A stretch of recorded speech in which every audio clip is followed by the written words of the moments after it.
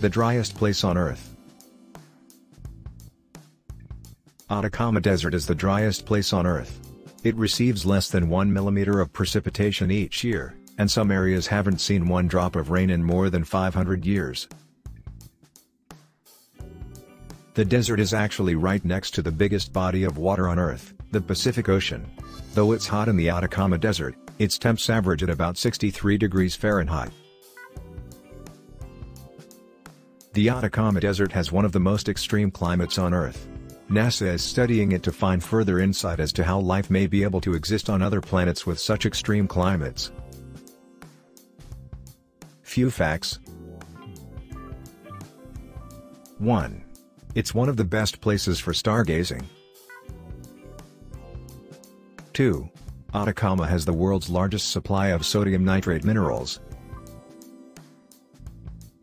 3. The soils has similarities to the soil on Mars. 4.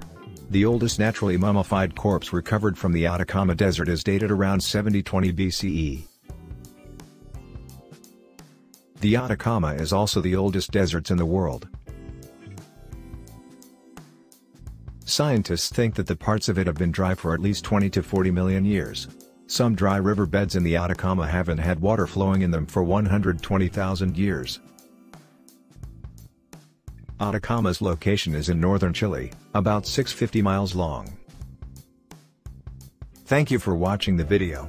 Please subscribe, click on the like button, the bell for notifications, and share the video. Have a lovely day.